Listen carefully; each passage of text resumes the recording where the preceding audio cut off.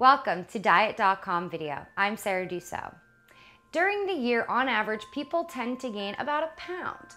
However, 0.8 of that pound come between Thanksgiving and New Year's Eve. So, here are a few tips on how to prevent that 0.8 during the holiday season. Check out Diet.com's recipe guide. We have a special section that is specific for holiday dishes.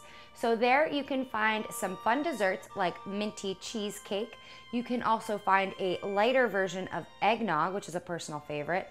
And you can also find some traditional side dishes like roasted sweet potatoes or cranberry stuffing.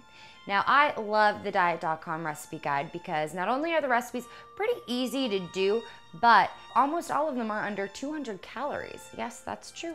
So you've got to go over and check them out. So when you find a recipe that you like, you click on the title.